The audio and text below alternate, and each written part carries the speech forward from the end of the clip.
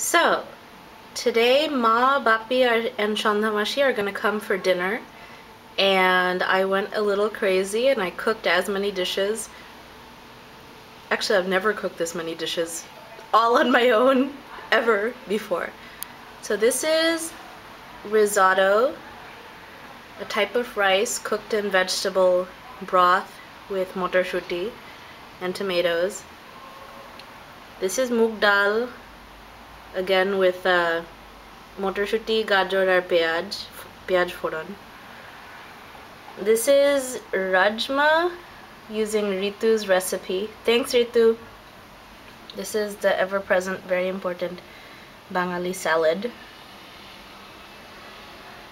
Ooh. Okay. This is bati chorchori with gajar, yam, and green beans. I totally messed up and put too much salt in, so then I put sugar in. But I put too much sugar in, so then I had to put more salt in. It was just, yeah, this will probably not be very good.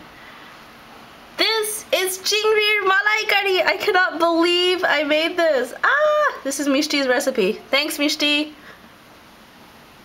And this is not very exciting. This is broiled salmon. I thought about making a macher jhol, but